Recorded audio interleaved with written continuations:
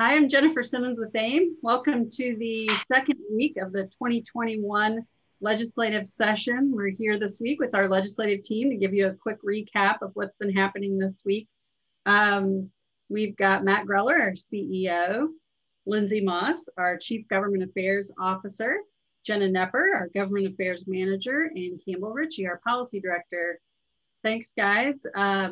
Matt, let's jump right in and talk about an issue that we keep thinking is behind us, but it keeps rearing its ugly head every session or two, and that's the business personal property tax. You want to give a little history and then talk about what's going on this session? Sure, thanks, Jennifer. We just came out of a legislative committee meeting. A couple hours were spent with the committee. Just wanted to thank them for their work. It was very insightful, very valuable. Appreciate the time they're putting in.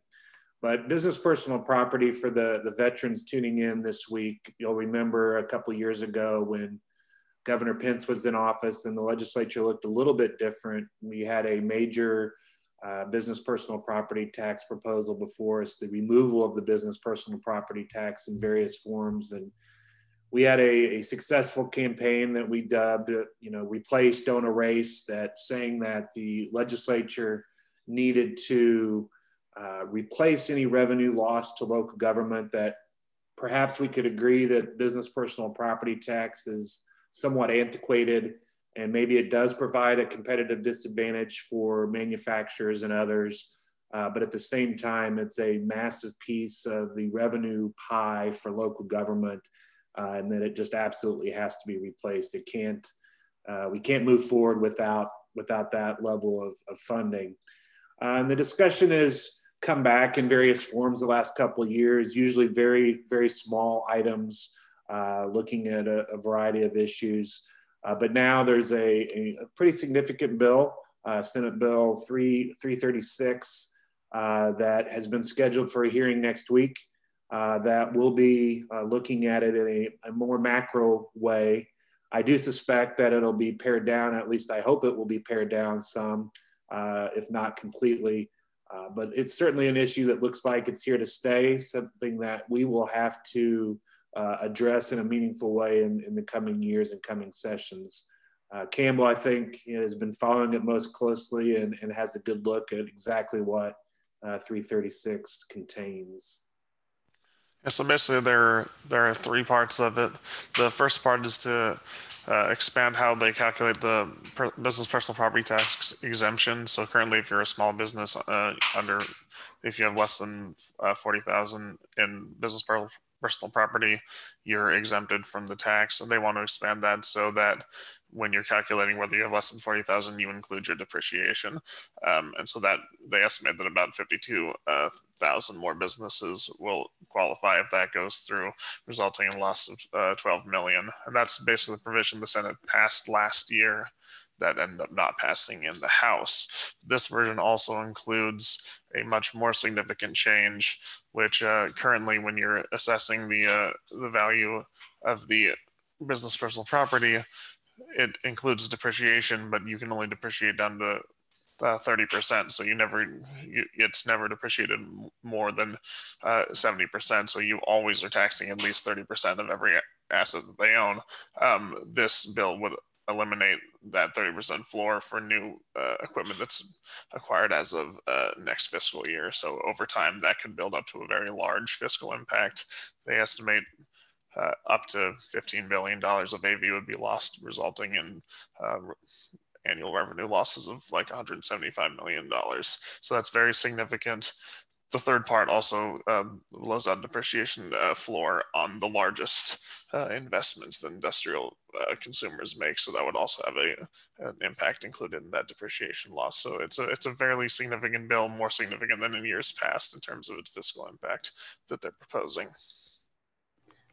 So I think it's safe to say we'll be keeping a really close eye on that. We'll be engaging heavily and watch your emails next week for any updates on that bill. On the good news front, during the pandemic, I think it's pretty safe to say that local governments have been able to continue operating in large part because of electronic meetings or virtual meetings, being able to host their important board meetings and council meetings on Zoom, just like we are right now. They're beholden, though, at this point to executive orders allowing them to do that.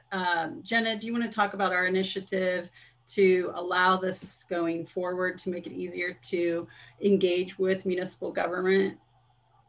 Yeah, we've been working with Senator Rogers with Senate Bill 359. There's also another virtual meetings bill that Representative Tony Cook is carrying. It's similar, it's House Bill 1437, dealing with virtual meetings and situations when these can be used outside of a public health emergency, but also just putting into code that we can continue virtual meetings when in public health emergencies. This is an item also on the governor's legislative agenda. He seems supportive of kind of the approach we're taking with Senator Rogers' Senate Bill 359, but we'll continue working on the specific guardrails and parameters with the governor's team, with Representative Cook and Senator Rogers, and based on feedback from our members. Currently in Senate Bill 359, some of the parameters include a quorum being physically present for these meetings to take place outside of public health emergency. So for an individual to participate virtually, there still needs to be that physical meeting happening. This policy must be adopted locally. And then the individual can attend virtually only 50% of the time, unless they have a health condition or military service. So again, we're going to continue to work through the nuts and bolts of the specific language, but we'll continue to see Senate Bill 359 and House Bill 1437 moving forward as the vehicles. Thanks, Jenna. If you're new to AIM or new to these legislative summaries, you'll soon learn that there are a handful of issues that you'll see us reporting on a lot, because they come up a lot in the Indiana General Assembly. Annexation being one, and you'll see that in the written summary today.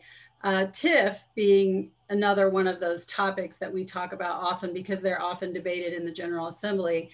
We thought this year might be a year where we don't have a lot to report on TIF. We had heard that there may not be much discussed at the State House on TIF this session, but that's turning out to maybe not be the case. Lindsay, what's out there? At least what are they talking about in terms of TIF? Yeah, there's a few different proposals that are floating around out there. Some are good. Some have some provisions that historically have been very problematic for cities and towns, and some kind of new ideas as well that have really emerged in the last, I would say, 2 or 3 years. One that we have been talking about for a long time is whether there should be a voting school board member on redevelopment commissions. This is something that for at least 5 years, this has been a concept that various school groups have really supported and tried to move forward at the State House. There is a proposal that's on the table this year that would require a mayor or a town council president to appoint as one of their 3 appointments to the RDC, a voting school board member. There's also some financial pieces to bills that are on the table right now, one of which would require RDCs to send TIF revenue to the overlapping taxing units automatically. So for example, in year 1, you would have to send 5% of your revenue to the overlapping taxing units, up to a maximum of 30% over a 6-year period. That applies to new TIF areas, but also in existing TIF areas too. It creates this revenue sharing arrangement for TIF revenue. There's a couple of other proposals floating around out there. One would allow a school corporation to choose whether to participate in a new TIF area. So if that school corporation did not want to participate, as the increment grows in a TIF area, the portion of that which would flow to the school corporation, would be captured by the TIF area, would still flow to the school corporation. So that would continue to be passed through and not captured by the TIF. A couple of other ideas. One would change how TIF money can be spent outside of a TIF area or a TIF district, and some changes too to how TIF can be used for workforce training programs and scholarship programs and those sorts of arrangements that some communities have made with schools. So there are several proposals floating around out there now, and definitely more to come on that. All right, thanks, Lindsay. Another issue that does seem to come up a lot in recent years is broadband, access to broadband, and that the access issue is something that's been really highlighted because everyone is doing so much virtual learning, virtual meetings due to the pandemic. So we're excited to see that the governor has a proposal on that as part of his legislative package. Matt, do you want to talk about that? Yeah, sure. You said it perfectly. We are excited to see the governor's proposal. We'll be supporting that as much as we absolutely can. It should come as no surprise, I think, to anybody listening that broadband access during the pandemic has received an awful lot of attention, deservedly so, whether it's telehealth or school needs or whatnot. You know, it's often viewed, I think, by municipal leaders as a utility service that the city or the town may not necessarily provide, but one that is critically necessary to new home construction, to new business development, a whole variety of things. So we continue to be very much engaged in the process and deployment of more broadband, particularly in more rural parts of Indiana. But it should not go unnoticed that there are pockets of very urban areas that are lacking in high-speed access as well. So we're, on the surface, very supportive of the efforts to bring expanded broadband to the state. I think the balance will be striking that right balance between right-of-way access, fees, and the need for additional and expanded service. So we'll monitor this as the session goes along, but suffice it to say, we're encouraged by where things are heading and look forward to participating and updating you further as session goes along. All right, thanks. All right, guys, I think that's a wrap on week 2. Be sure to watch your email frequently next week. It'll be a busy committee week. There may be additional updates coming from the legislative team, but for sure we'll be back next Friday. Thanks.